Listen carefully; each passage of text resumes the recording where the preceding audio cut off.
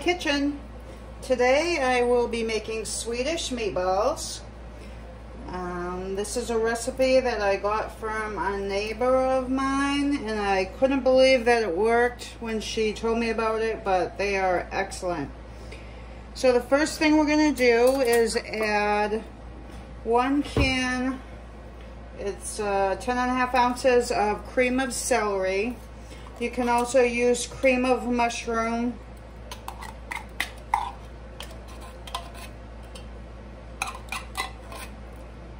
Add that to the pot.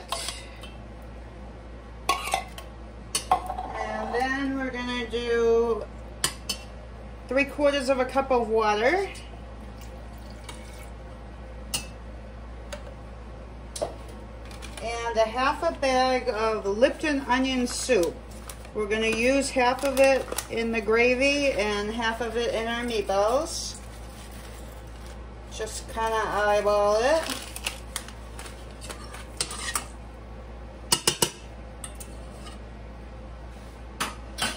And we're going to turn that on medium-low heat and whisk it together.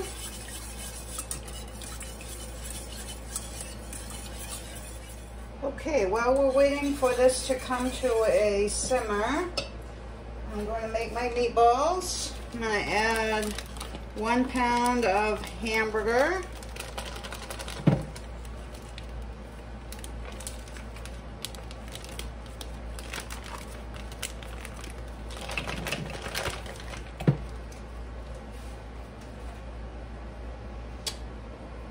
One egg,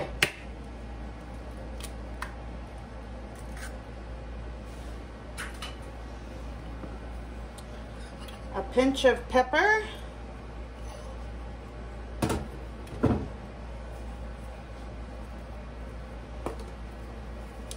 just a couple shakes of garlic powder, and a couple shakes of onion powder, and the other half of our Lipton Onion Soup mix. And then I'm going to take 7 saltine crackers and put them in a baggie.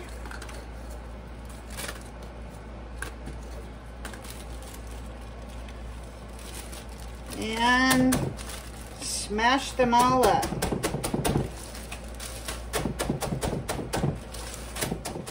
Okay, we have them all smashed up. You want them the consistency of breadcrumbs. And dump that in.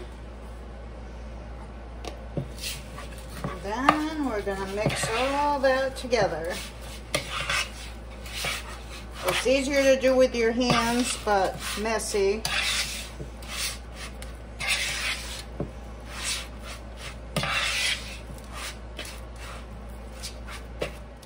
Alright, our hamburger mixture is all mixed together.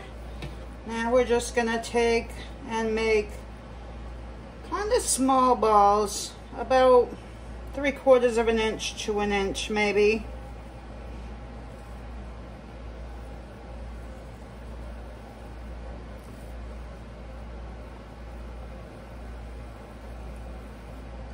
And just roll all of your meat mixture.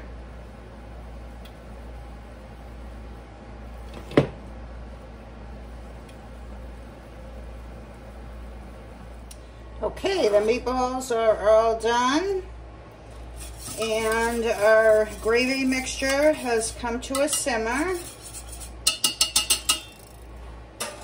And we're just going to put the meatballs in raw, and they will cook in this gravy.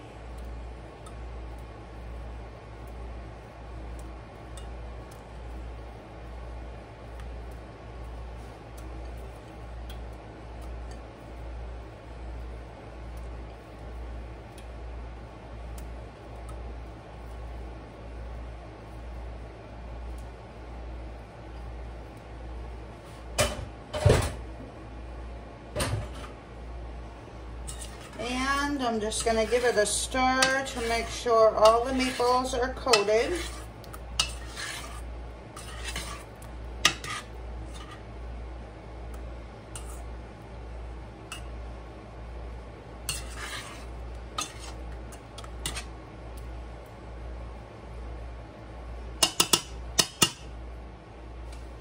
And then we're going to cover them and cook them for 45 minutes to an hour on just a simmer. You don't want to boil them, but you do want a few bubbles.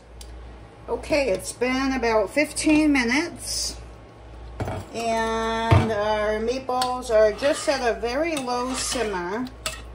Just want to gently stir them and make sure that they're all still coated in the gravy. And put the cover on, and I will check them in about 15 minutes. Okay, it's been another 15 minutes, so half an hour total. And we're just going to give our meatballs another stir, just so they don't stick to the bottom. And just make sure they're covered. And we'll put the cover back on. Okay, so it's been another 20 minutes, so 55 minutes total. I'm just going to check the temperature of the meatballs. They should be at least 160, 165, and these are 173, so they are done.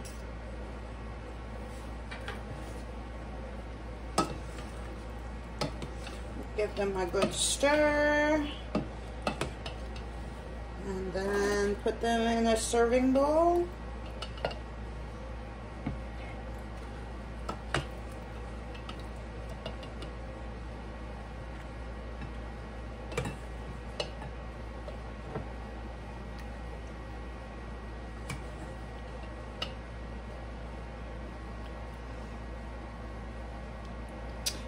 And there it is.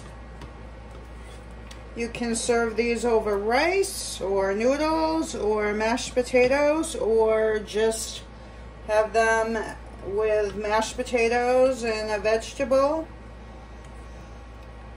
Thanks for watching. I hope you enjoyed. I hope you try them, and I will see you on the next one.